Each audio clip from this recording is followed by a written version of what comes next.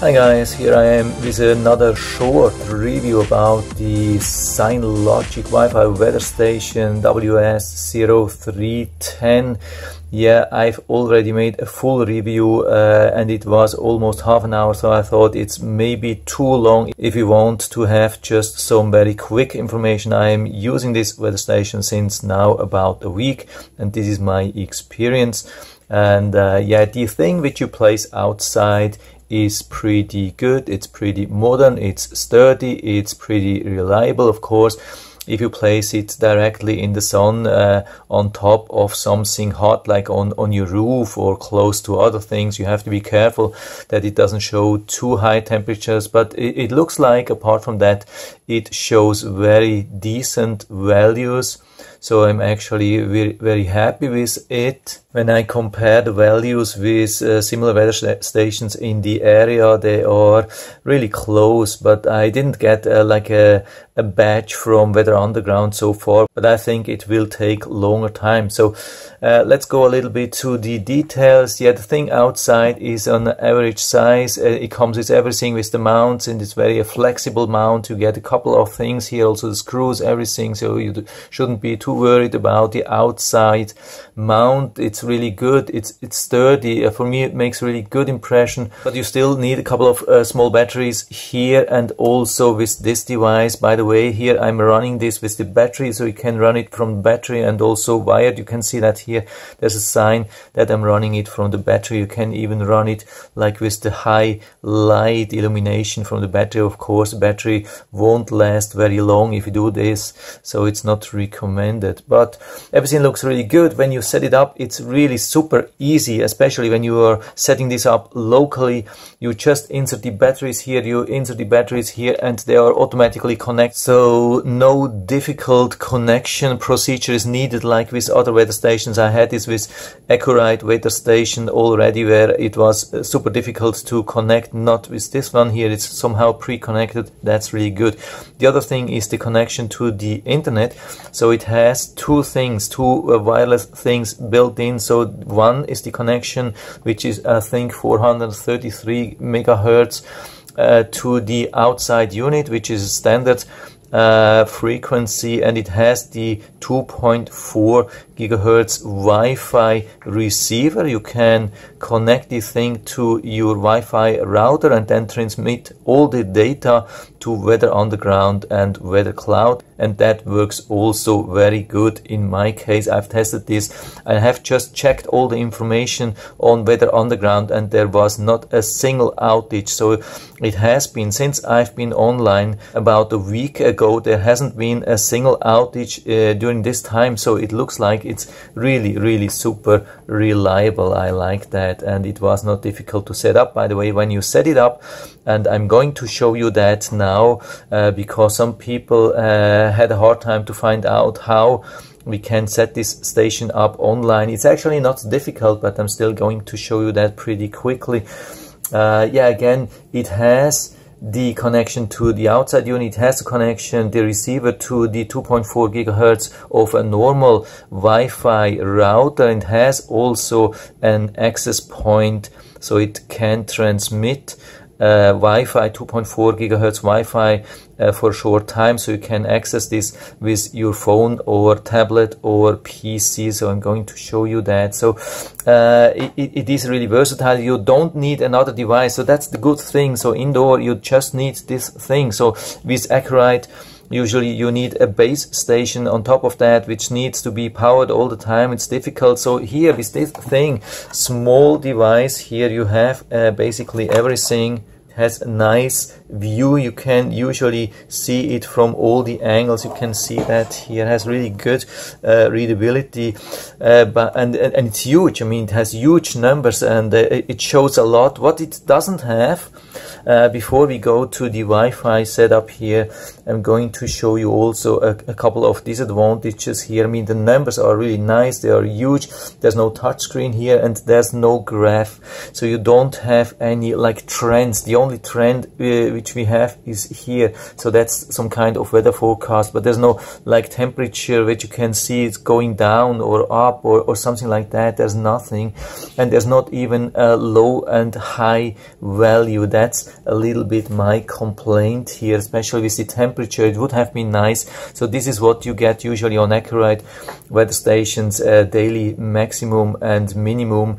You can see this already without pressing any button. Here you have to press a button. That's the minimum maximum here, and you can see we have the maximum here, and we have also the minimum here, which was 15.7 degrees Celsius. We can go back, so it's not difficult, and you can feel these buttons here. But also regarding buttons, you can see they are on the side. They are pretty small, but you can feel them, so you don't have always to turn the weather station around. You can feel them pretty easy. I got already used to them, so I know everything. There are just 3 buttons which have the duplicate function, so 2 functions for each button, up and down, so it's not very difficult. It would have been easier if the buttons would be in the front and also with some description, but it's not. It's definitely not a deal breaker. These things on the side, it's very easy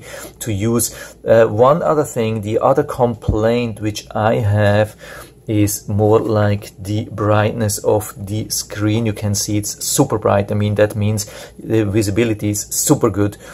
You have 3 options for the brightness, but they are pretty much the same. So you can just push here and you can see it goes a little bit down. Now it's on the brightest level, that's medium, and that's the lowest setting. And the lowest setting for the night, if you want to have this on a like bedside table or so, it's still too bright. You probably would have a lot of problems to sleep when it's on, so I have to turn it off. I mean, we can turn it off during the night, but then you don't have any kind of information. Yeah, that's not so good. I mean, there's a little bit, you can see it somehow. If you have some illumination, you could still see the numbers, but it's really hard to see. And when you want to have it during the night, I mean, you could technically push for short time. So when it's off, you just press for short time and then it will illuminate for 5 seconds. But there are 2 problems. First thing, the button is so hard to push that it needs 2 hands. So you cannot just take one hand and push here. It won't work. You will push away the weather station. You need 2 hands to push this button here, and it's loud. The button is loud. I mean, it's not extremely loud, but you can hear that. So if you have your spouse sleeping and you hear a thunderstorm or so approaching, you want to see some values or so, you want to push, you need both hands, and then it's loud clicking and it's very bright. So yeah, definitely for the night, like for on the bedside table, definitely not really recommended unless you find a way to dim that. I'm looking for some tinting foil, like from a car window tinting shop, to put on it and then have it dimmed. But I had the same problem with the accurate weather station. They usually have the problem even worse because they are using like illuminated background and dark numbers, so that there the problem is even worse. Here it's a little bit better. But so let's go to the Wi-Fi setup. What we have to do, you can use any kind of tablet or a phone or PC. Of course, I recommend to go to your PC.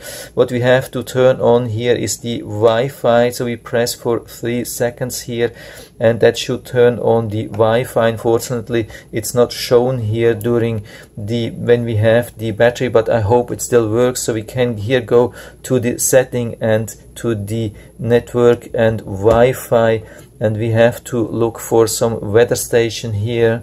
Yeah, I just found out that it's not working on battery. You really have to connect the weather station to power. So I had to remove and can't show you the weather station, but it's just like it's blinking. The Wi-Fi icon is blinking and it emits something like a Wi-Fi signal. Here you can see that weather home, and there's a number, unique number. You click on that.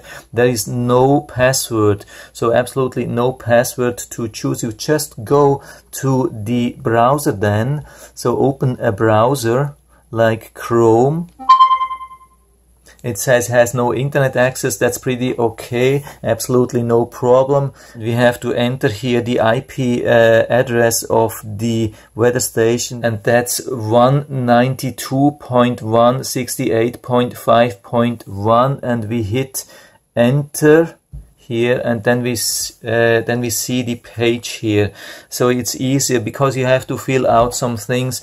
It's easier when you do it on your PC, but it's exactly the same thing. Just connect to this site here, and you will have then you can find the Wi-Fi network here. You have to click on the right side, and then it will search for the Wi-Fi which you have in your home. You click on that. I have already done this. I don't have to do that here. Then you enter the password. That's the password which you got for your router from your internet service provider usually. And then here we have the IDs for the Weather Underground and the Weather Cloud. So that's always the ID and the key. So here they say password. That's not a password. That's not your user ID and password or something like that. It's just the ID of your weather station and the key of your weather station on Weather Underground and Weather Cloud. Then you can set your time zone, and then you click on save here, and then it will stop blinking on the weather station, and it will start to transmit all the data, and you should be good to go. And then you can go back. Of course, make sure that you go back to your normal Wi-Fi, otherwise you won't have any data on your phone. Yeah, so that's it for now. I hope I've been able to help you a little bit with this review, and also with the information regarding Wi-Fi access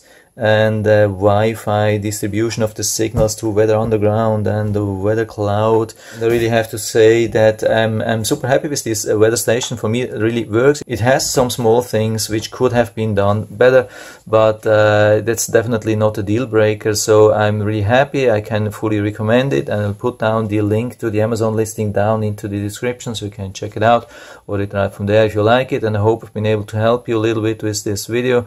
If you have any questions or comments, just write to the comment section below, and I'm always happy to talk about these things. And if you like the video, give me a thumbs up, subscribe my channel. Thanks for watching, and see you next time.